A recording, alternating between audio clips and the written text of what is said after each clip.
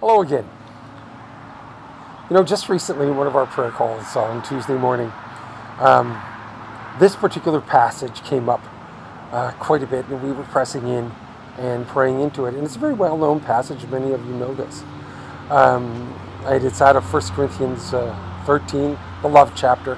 Many of us know this. And I just want to just read a portion of it and then make some comments and just give us a posture.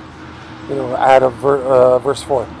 Love is patient, love is kind, it does not envy, it does not boast, it is not proud, it is not rude, it's not self-seeking, it's not easily angered, it keeps no accounts of wrong, takes no pleasure in evil, but rejoices in the truth.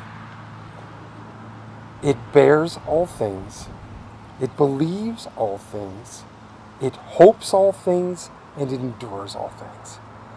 And the reason why I'm reading this today is I just want to encourage you that it is important that we don't bring cynicism into our prayer life.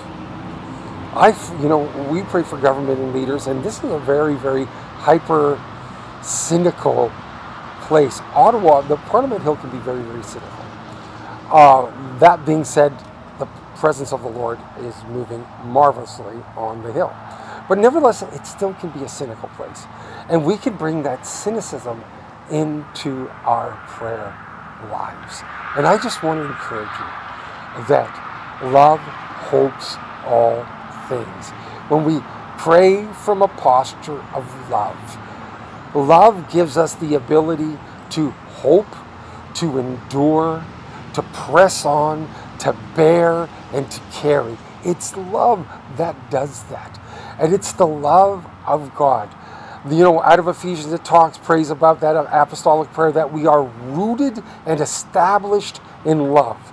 That the roots of love go down deep in our innermost being. And that is where we pray from. So I just want to encourage you today.